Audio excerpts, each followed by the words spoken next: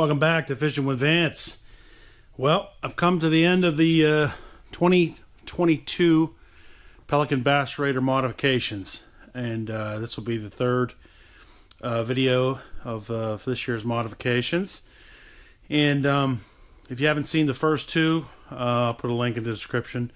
You can go back and watch part 1 and 2. But this is the final one, and today I'm not going to really, I didn't film while I was making the final touches on the mods for this year. I'm just going to walk you through it and show you how it all turned out. I may have one more tweak that I need to do. I'm not sure if I'm going to do it yet, but we'll talk about that when we get to it. So, thanks for coming along today. Let me show you what I got here for the modifications for the Pelican Bass Raider for 2022 here on Fishing with Vance. The first thing I'm going to show you here is one of what would be 3 different configurations for the boat. So the first one will be when 2 guys are going and I'm going to a lake that I can use my new Honda outboard motor. So I'll step through that process first, and some of this obviously will stay the same, but what I'll do is I'll walk you through how the boat turned out for this. I'd say a perfect example of this when I go to Cross Creek with my buddy Steve, and this will be a perfect place for that. So let's step through that for this. Then when I'm done with that, then I'll shut the camera off and I'll reconfigure the boat as if it's going to be basically just me fishing at a lake that has the gas motor, and then last but not least, just me fishing at one of my electric only lakes when I'm by myself, which is a lot of the time, but I am switching it up this year, and we'll get to that in a second. So without further ado, let's get to what we changed for this year. Some of this has already been covered in part 1 and 2, so I apologize, but let's get right into it. So start around here to the back. Obviously we got the Honda 2.3 outboard motor. This thing's air cooled. I've been watching lots of videos on how to maintenance it and how it all works and all that. I don't think it's all that complex. I am trying to figure out whether or not I'm going to bring a gas can on board with me. I don't think I'm going to run this thing wide open, but we'll see. I'm not sure about that. I don't really want more things on the boat, so I would probably just run it at half speed for most of the time, get where I want to get, and then use the trolling motor for the rest. So, all right. So there's the gas motor on the back. Whenever I go, I left these on here, even though they are going to kind of be in the way. But I think what I'm going to do is cut this guy down. And I think when I'm sitting here, I'm going to be tilting it up like this anyway. So I think I'm going to be okay. Worst scenario, I'll either take this one off and just go with one. Or that's probably what I'll do. I don't need 2 back here because, we have this. We have the table. And I just need 1 to put my pole in. So I'll probably just take that guy out and go from there. But for purposes of this video, I left it on. Now, moving up, obviously we got one of the seats. One of the things we did, and I would have had this in the prior video, I cut this table down. It used to be a lot wider. I took, I don't know, a good 6 inches on both sides. So now, as you can see, it's nice and narrow. The one thing I'm thinking of doing, and this was something that my old partner wanted to do, and we never got around to it, but these brackets, they prevent you from, even though I cut the table down, it prevents you from sliding this chair further this way. So I'm thinking about cutting this back, maybe about between 3 and 4 inches on each side. Excuse me. And that would give me, and the other guy that I'm fishing with, 8 more inches or 4 inches further back, which would give a little bit more leg room. So I'm thinking about doing that. That'll be the last thing, and if I do, I'll let you know how that works out. If anybody has done that, where they cut the table down or cut the bracket down, give a comment in the description. I'd love to hear how it went. Okay, moving on. So, sorry, I got a frog in my throat. All right, there we go. So, something new for this year. I wanted to put this Lowrance on here, and this is just the Hook 2 series. It's not the greatest fish finder, but I think for my needs, you know, I'm not real big on using them anyway, and I need to start using them, especially if I'm going to be going to different lakes. But I think this thing will work for, obviously, for water temperature and depth, and you know, structure changes along the bottom, changes in depth, things like that. And we'll try this out. If I really start using it a lot, then maybe I'll upgrade. Maybe that's something I can look to do down the line. But the bottom line is, for this year, I wanted something more permanent. I don't know if you guys remember how we used to have it mounted. I used to actually have it mounted off the side of the table, and yeah, it worked okay, but it was somewhat of a pain. And so this is more, you know, more permanent in that, you know, no matter where I'm fishing, it can, we don't have to necessarily use it, but we can. It'll always be there for us. So all I did to mount this guy, the little cable management here, because I had plenty left over, used the Scotty mount, and kind of gave up on the no holes in the boat thing. You know, what are you gonna do? What am I saving it for? So, you know, I think I was watching somebody else, and they said, hey, if you got water all the way up here, you got different issues. So I just put it in there. I did put some marine silicone down in there in the holes. I think I'll be fine. So I had this Scotty arm left over from last time, so I already have this in position, and there's the transducer down there. I did a little research on that transducer, and from what I've been able to find, it doesn't matter what direction the transducer is pointed, as long as this is flat and level. This is horizontal to the bottom, or whatever, that is pointing straight down, if you will. So I've accomplished that. It's not quite all the way down because it's hitting the side of my trailer here for demonstration purposes, but it'll go a little lower. But the nice thing about this, these Scotty arms, obviously, you guys are probably familiar with these. You know, it makes it easy, and then hard to do with one hand, and then you have this Scotty head mount thing, and it allows it to swing. So when you're not using it, you can get up out of the way. If we're not going to use it, that's fine.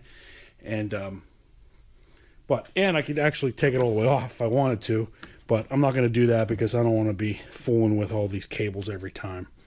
So it'll be fine. It'll travel this way, and I'm excited for it. So I'm excited to use it. Let me put that back down. Easy to go. My fishing partners this year, they'll be, if they're fishing out of the front of the boat, they'll be checking out the Lowrance. So there it is. I have it on a ram mount right here, and that's also bolted down or drilled into the boat, no problem, and plugged in back here. So swinging around this side, what I ended up doing was I already had some Velcro there already, so I didn't have to drill holes, and I just ran it all the way back and into the battery. I can show you how I did it. What I ended up doing, I didn't want to have that separate battery. Let me move this out of the way for a second. I didn't want to have that second trolling motor battery. That's something I didn't like about it last time. The connection always fell off, or it just wasn't very secure. So I had one of these laying around in the old mod box over there, and it was an old motorcycle USB connector. So I basically spliced that into the wire of the Lowrance, and it does have a quick disconnect, but it did have a nice connection for on my main battery. We'll see how this goes, running the Lowrance and the battery at the same time, but I honestly don't think it's going to be a problem. This battery has I've never really run out, and now that I have the gas motor, if I'm someplace that I got to get long distance, I'll have the outboard to get me there, and the trolling motor to just keep us in position whenever we're fishing. So there's the Lowrance. It's set, ready to go. It works, you know, obviously, and it's all hooked up to the main battery. One nice thing, you know, when I get home, I charge it. I have a over there. I have a battery charger. I just charge this battery up every time, so I'll be charging up the Lowrance as well. So the battery for the Lowrance as well. So we'll see. I want to give this an honest effort this year and see how it goes, and we'll see how I like it. And like I said, I'm going to be fishing different locations, so it's something that I really needed to, you know, for lakes that I've never been to, it'll come in handy. All right, the other thing, big change for this year is I am going to fish out of the front of the boat. I've always fished out of the back, and so even when, and I'll show that configuration in a second, but even when, if I'm alone or not, if we have this set up, say when I'm going to Cross Creek with Steve or whoever else, Moraine, whatever, Lake Arthur, bigger lakes, we're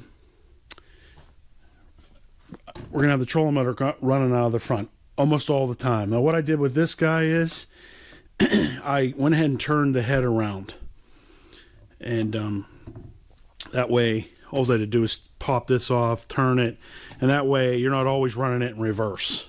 I can't really show you now because it's going to hit that, but a lot of guys that fish out of the front, you know, I saw that. Hey, you want to just switch the motor head on this thing, and that way when you're using it, you're in forward most of the time, and it'll work great. So we'll see how that goes. I've got 2 of these. This is my 40-pound that I took this apart and tried to tighten everything up. I was having a problem with this. It was just running on its own. It was plugged in. Right now it's not doing that, so hopefully it's not going to do that again. I tightened everything down, and I think the switch is working just fine now. So gives me trouble. I'll turn the head on the 55-pound as well. The reason I didn't do that right out of the jump is if I'm fishing at a electric only lake, no outboard, I'm going to want the 55 to be still back here and the head not turned around. It'll be the main power source. So, all right. So that is pretty much it for, oh, and one more thing, and then we changed, I just, again, kept it simple up here. This is just a PVC pipe. Have to have something up here. These pole holders are terrible on the Pelican Bass Raider. I've talked about that before. But we have these up here now, and if you're fishing out of the front, which, like I said, I'm going to be all year, those will be ready to go. So, all right. So that's the configuration for going to a lake with where they allow a gas motor, and I'm with 2 guys. We got the narrow table. All right. Configuration number 2. I'm going to the lake by myself. I can use the outboard motor, but if you've watched part 1, or I think it was part 2, I was showing how it really is no good way to get around that table. You know, this guy over here. So what I figured out was, okay, what I'm going to do is just try to keep it simple. Let's just keep things simple. So in that case, if I'm going by myself, I only want one chair. I'll have all the room in the world. And in that case, I'll have to cut myself down to, you know, maybe 4 rods. So we got the chair in the middle, and when I'm, you know, driving, I'll just slide back here and slide back there, run that, and then when I get to where I'm at, I'll have the whole front of the boat and run the trolling motor out of the front. I'll have the Lowrance right here. Should be set.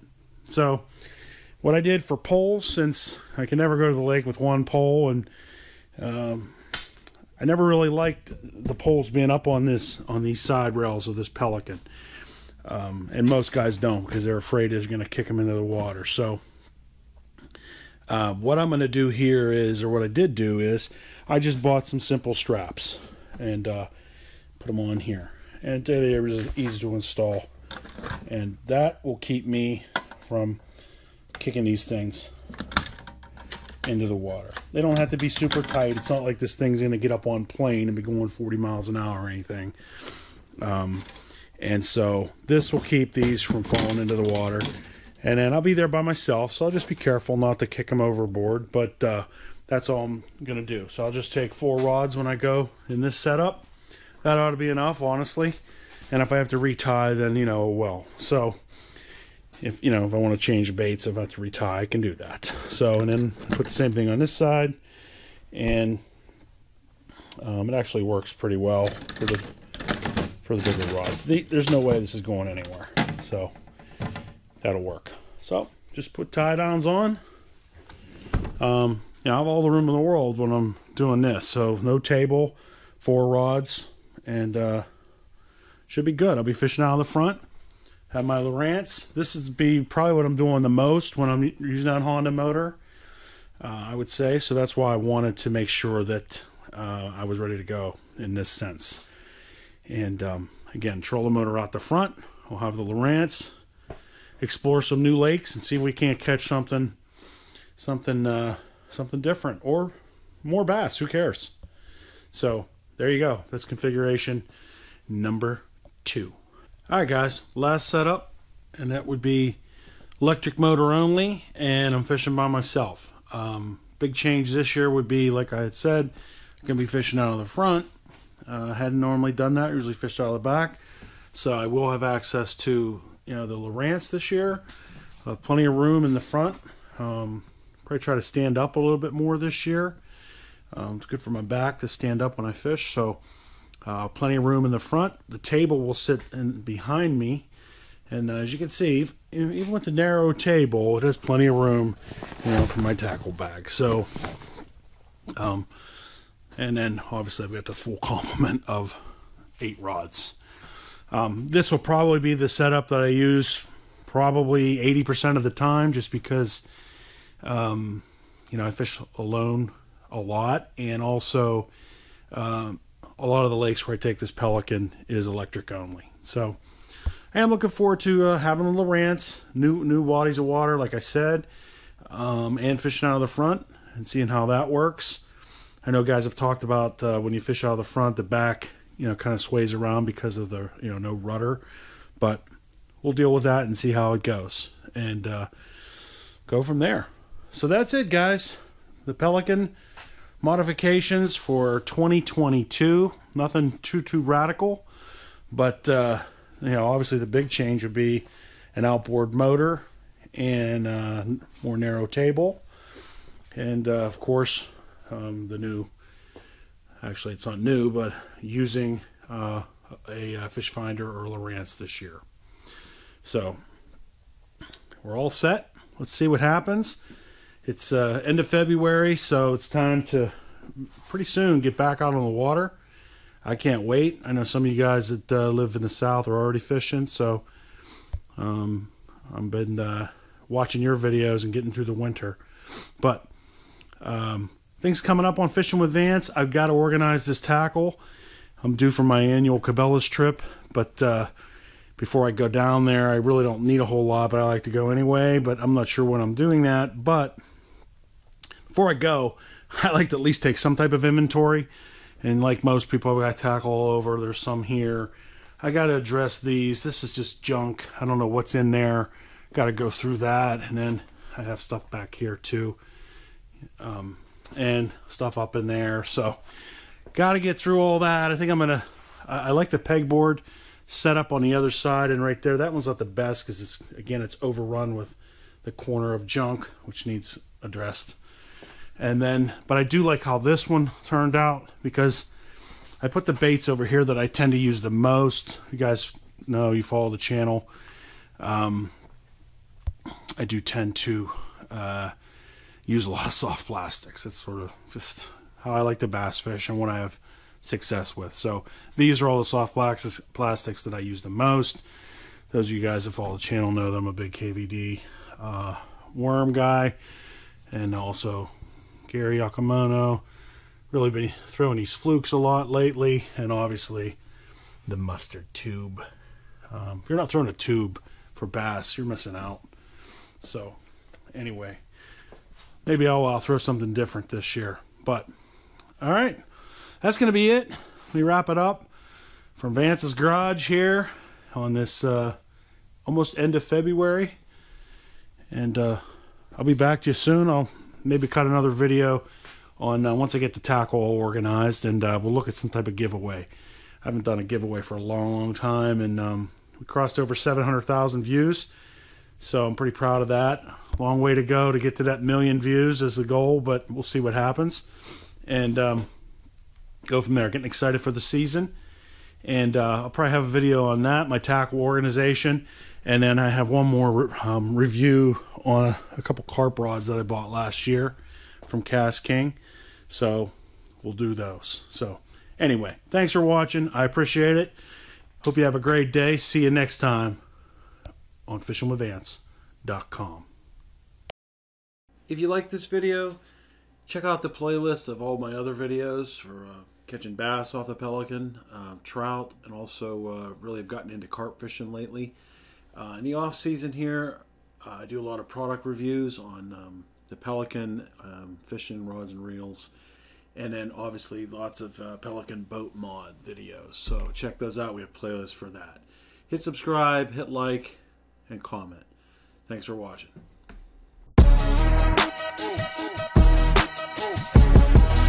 Oh,